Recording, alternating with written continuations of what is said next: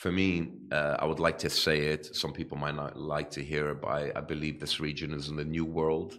Do you know what I mean? People are coming here and, being from the safety, the lifestyle and everything. I mean, this is where people are moving to, right? And this is where everything's happening right now. Yeah, and how would you approach that?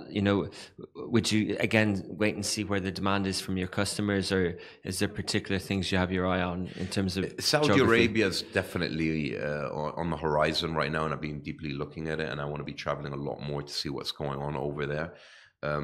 Sometimes, first comers are, the first people who do something are not always the most successful. So I'm waiting to see what's happening there first and how things are set up, because the regulation is not there yet, as in terms of freehold, expat ownership and all of that.